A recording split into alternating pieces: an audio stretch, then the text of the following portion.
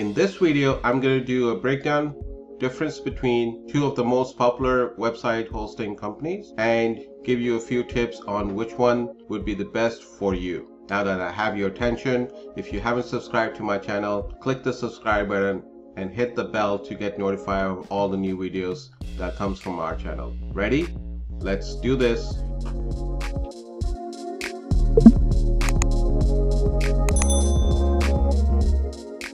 Hey there, welcome to my channel Utilize Your Business. My name is Yogesh. I also run the blog with the same name, Utilize Your Business. Do check that out. Link will be in the description. Now, lately, I don't know about you, but my internet has been acting up. Now, what that has to do with this video? Nothing. But I figured I should just give you a random information about what I go through day to day. Anyways, let's go back to this video. So today we're going to talk about Hostgator versus Bluehost. And I'm going to tell you all the difference between these two website hosting providers and which one is better for you. I'm going to look at the price, I'm going to look at all different features, and also look at the performance on these two so that you can decide which one is better for you. Stay back till the end of the video. I do have a bonus tip on website hosting, so stick around till the end of the video. So, are you planning to start a website and looking for a web hosting, or do you currently do have a website and are looking to change your current web hosting providers? Let me know in the comment yes or no. So it's really hard to choose website providers because there are so many website hosting providers out there, and you just have to look at their features and pricing to do that. Well, in this video, I'm going to narrow down to Hostgator versus Bluehost. Now let's look at their pricing and what's the difference between both of them on the pricing and what you get with each of their plans. Okay, now let's look at the pricing plan. We start with the Hostgator. They have 3 different plans, and for the starter, if you're just starting it, they're looking at $275 per month. This is their introduction offer, and what you get is a free domain, which is good, free SSL certificate, that is good for the website, unmetered bandwidth. Now this is not similar as the unlimited bandwidth, so just be sure. Free WordPress and the cPanel websites transfer so that you can put in the WordPress, and it is for one website only. So this is the starting plan for Hostgator. Now let's look at the Bluehost. Bluehost, their starting plan is $3.66 per month. Now in the Bluehost, they have it for 36 months, which is 3 years term for this, so you just have to be careful when you're signing up with the Bluehost. The one good thing about the Bluehost is the order renewals, it's at the same price, so they don't increase the price at the order renewals, whereas a lot of different website holders such as SiteGround do increase price at the time of renewal. And some of the things you get with the Bluehost is the storage, which is 50 gigabyte. It's similar to what Hostgator has, where they have unmetered, which by the way is not unlimited. 50 gigabyte is good enough for people who are just starting it. On average, a website who's just starting it can upload, from 1 gigabyte to 5, and as your website grows bigger, you can always transfer it. For the starting purpose, it's pretty good. You have a sport, they have the custom themes. Now, the other things they have is the free domain, which is for 1 year, you get a free domain. CDN, which is good for the speed,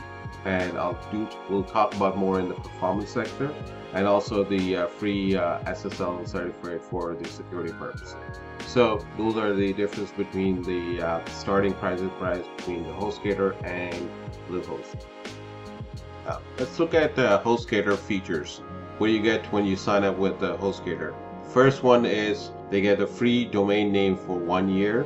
The second one is the WordPress install. Now most of the websites are on WordPress, and you get a one-click install on your website. Now for people who are transferring their domain from one site to another, it's a free transfer, and they do help you with the migration of the website from one hosting to themselves. The other one is the 45 days money back guarantee. So most of the other website hosting providers do offer 30 days, but Hostgator offers you for 45 days, so which is pretty good. They're flexible in the pricing, billing What that means is you can be there with the month to month. You're not locked in for a year or 3 years, so which is pretty good for people. They can go on monthly, and if for whatever reason they need to transfer to some other websites hosting, they can do that without any penalties. And which, like rest of the website holders, they do provide you with the free SSL certificate for the security purposes. On top of that, they do give you some ad spend money from Google. At the time of this video, it was $150, and from the Bing, Microsoft's Bing, is $100. So you do have some ad spend money that you can use to promote your blogging or whatever else on your website on these platforms. Now let's look at Bluehost and their features.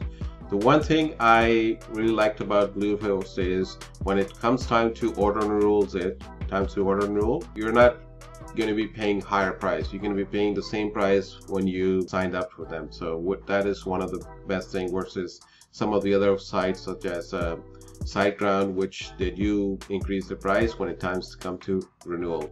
And they do have a limit on the storage, which is 50 gig, which should be more than enough for people who are just starting it. Their support is great, and like Hostgator, they do have free domain for a year, and also the for the security SSL certificate for your website. Now, the other thing that I really liked about Bluehost is they also have free CDN installation that will help you for your website to speed it up for the speeding purposes, and it does measure it when you're trying to rank it on Google. On top of that, they do have, similar to Hostgator, one-click install for the WordPress, and Bluehost also has an easy-to-use custom templates to build your website. So those are the features that do come in once you join with Bluehost. Now let's look at the performance of each of the website, their uptime, and also my personal opinion about which one is better, Hostgator or Bluehost. Now, when you look at the uptime, both of these websites, Hostgator and Bluehost, their uptime is pretty much the same, about 99.9%. You can search it on the Google, you'll get that. Bluehost is a little bit faster than the Hostgator because they do provide you with the CDN, which helps you with the speeding of your website.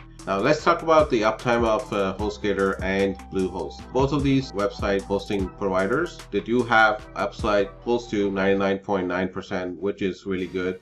And they do have, the reliability is pretty good. They've been in the business for a long time. So in terms of reliability and performance, they're pretty good. Will give edge a little bit more to the Bluehost because Bluehost do give you some additional, such as CDN, which is free. You're not paying it extra, and which does help with your website speed. So Bluehost gets a little bit edge in terms of performance and the speed. Overall, maybe little bit, like say a little bit more percent on the Bluehost versus the Hostgator. Now let's talk about what I do like about Hostgator and what I do like about Bluehost, and which one is better for your business. So the things that I do like about Hostgator is their unmetered storage for the new website. The price is pretty competitive versus the Bluehost, and on top of that, you get free domain for 1 year at least, free from Hostgator, and not to mention their billing, which is a flexibility. You could be on there for a month to month, and they do have 45 days money back guarantee. So those are the things I do like about Hostgator.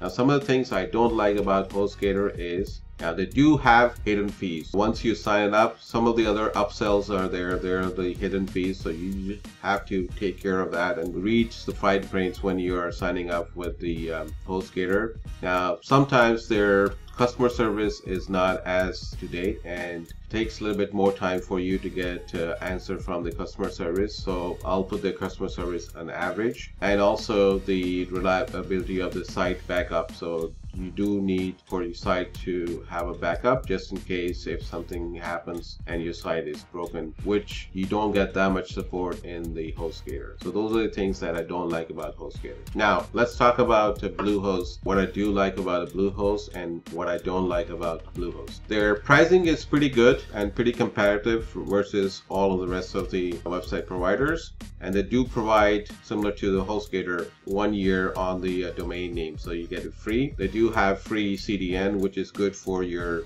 website speed, and there's no hidden charges when you do sign up with the Bluehost. On top of that, the reliability of Bluehost is pretty good. They're a pretty reliable company. If you want to sign up with Bluehost, there shouldn't be any hesitation to that. Now, there are some things that I don't like about Bluehost, so let's talk about that. The first thing is, when it comes for the domain name to be renewed, they are renewed at the higher price, so you have to be careful of that. And the second one is they do have pretty aggressive upsells when you're signing up with Bluehost.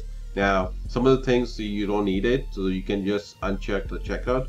But that's one of the things that I don't like about Bluehost is their upselling and their aggressiveness in upselling the stuff that you don't need, especially when you're starting the website. So that's the complete comparison between Hostgator and Bluehost. Let me know in the comment, did you like this video? Was it an eye-opener in terms of some of the features that hosting providers provide? And have you figured out which one you're going to go? Let me know in the comment, Hostgator or Bluehost. So you just learned the difference between Hostgator and Bluehost, two of the most popular website hosting provider. And since you stayed till the end, I'm going to share with you some of the bonus tips that I use in choosing the hosting provider. First thing I choose is their servers, are they fast enough? Because Google these days, speed is the main thing. Second all is the support, how good their support is and how they can come and help you when your website is broken or there's a downtime on your website. Third and most important is, at the time of renewal, what are the prices going to be? Are they going to charge you the higher price or are they going to charge you the same price? Because they will entice you to sign up at a lower price, but at times comes to renewal, the pricing will go up. So just be aware of these 3 points, and pretty sure this video will help you to find which is the right website provider for you. If you're just starting it, there's nothing wrong with Hostgator or Bluesite. Just pick one and start building your website. Alright, that's the end of the video. Hope you enjoyed it, and those of you who are not subscribed to this channel, subscribe to the channel